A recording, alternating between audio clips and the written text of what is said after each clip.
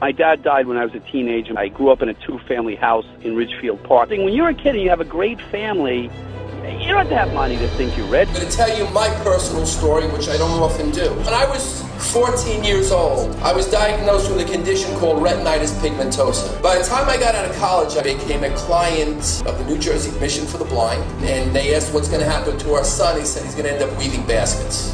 And I went for a job interview to this rinky-dink little cabinet show. I said, sir, let me do this for you for free. We struggled for years, but I woke up one day in 1988, and I was the largest kitchen cabinet dealer in the tri-state area. I went from being a Social Security disability recipient to a successful businessman. Not because of a government program, but because of the free market economy, because of an opportunity given by business, not by government. That's what America is all about. American Commitment is responsible for the content of this advertising.